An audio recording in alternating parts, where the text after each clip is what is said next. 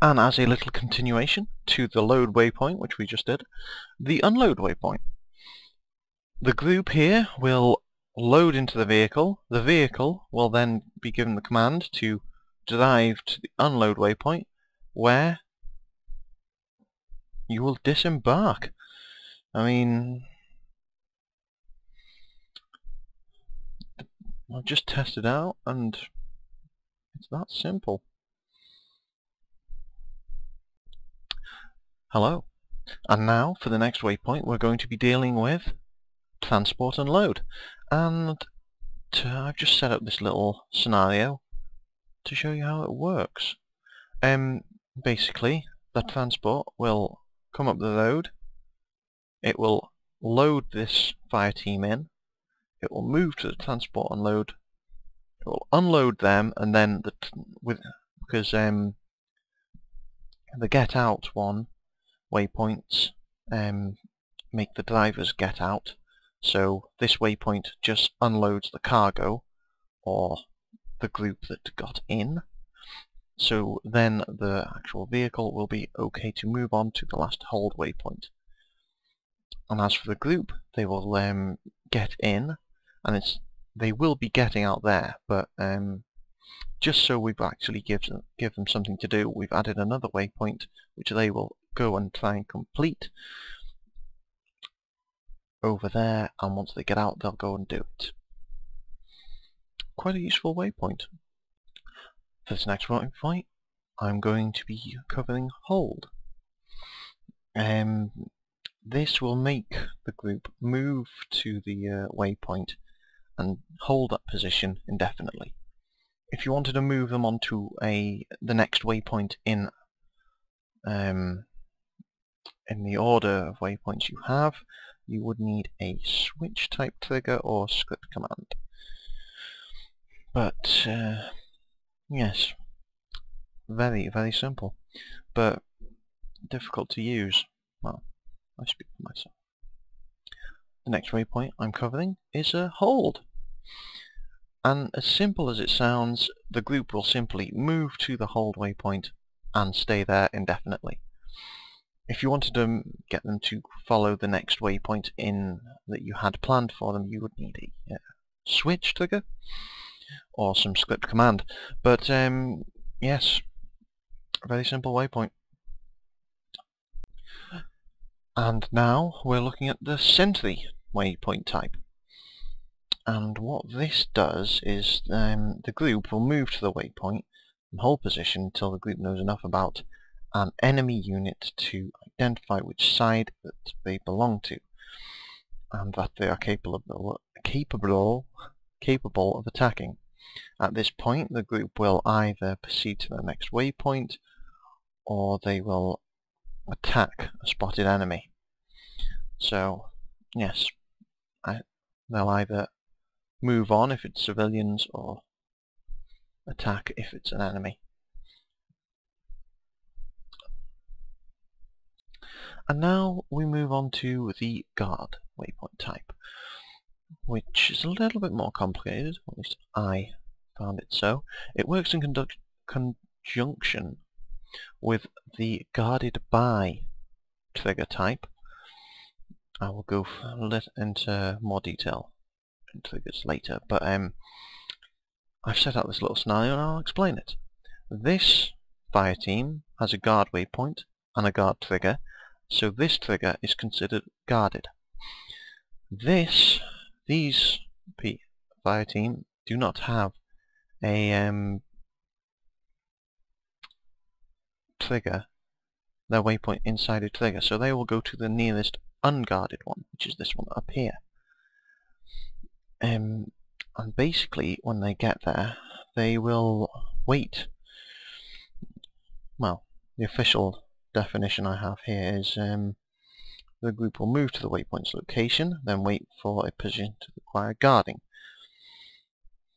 It's only guard point is only considered guarded if a group has been set to guard it through a guard waypoint. That is to say, if you have friendly forces in the area of the trigger but they have just been sent there by a move waypoint, then it will not be considered guarded. And well, that's pretty much it.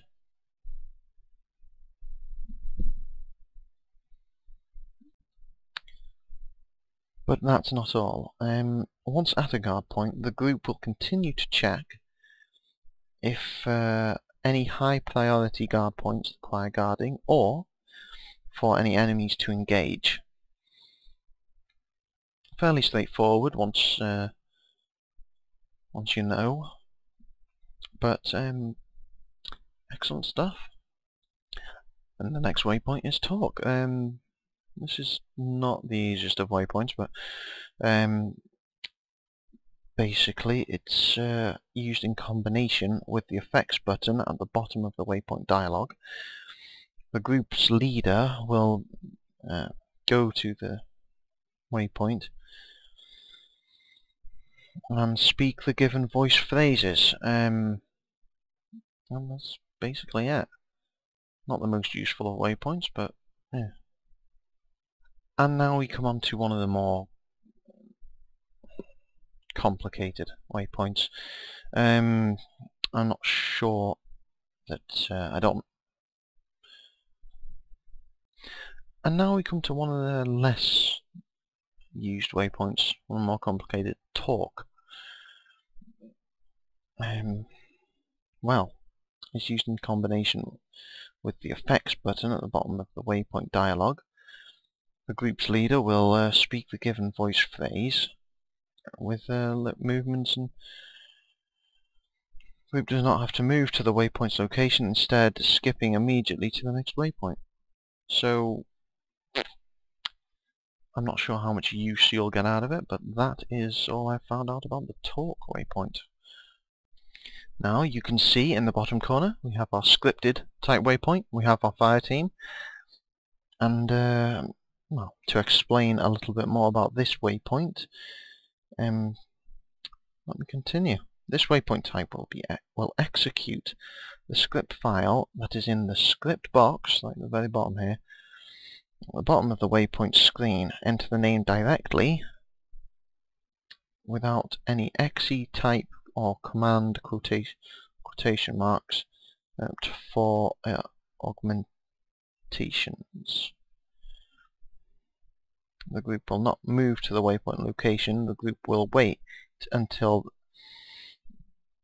the external script exes before moving on to the next waypoint. And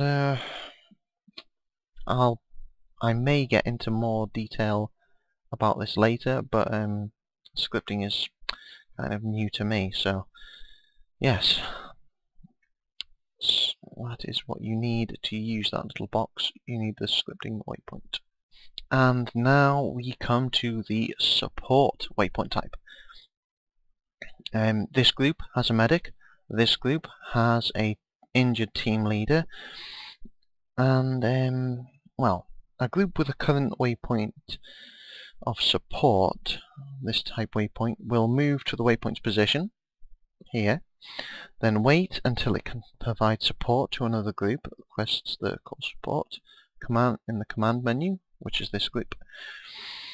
At this time, the waiting group will proceed to the location the support was called for and wait for the supported group to declare support done before continuing to wait and to respond to any further calls for support from their new location.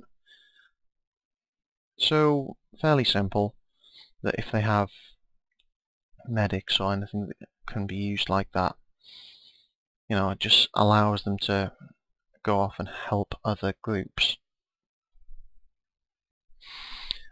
And now we come on to the get in nearest waypoint.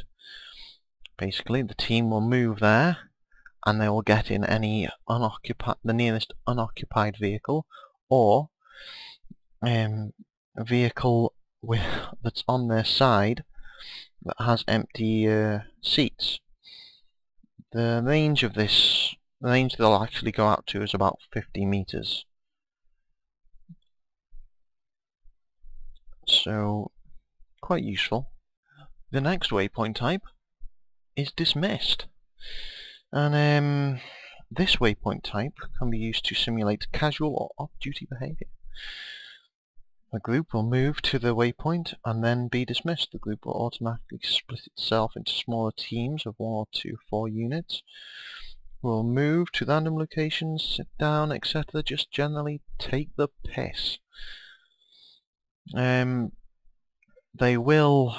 can wander for quite a long time, and the waypoint is only considered complete when the group comes into contact with an enemy unit. So,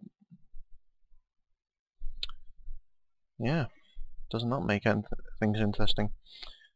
The last 2 types of waypoints are an AND type, which is only available for groups and on the game logic side. This waypoint will not complete until the waypoint is synchronization until its synchronization has been completed. And the OR type, which works in the same way. They're both for game logic, and that is the end of this little foray into what each type of waypoint does. I hope it hasn't been too boring for you. I hope you've found something useful out of it.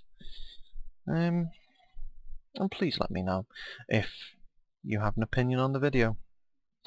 Thanks. Goodbye.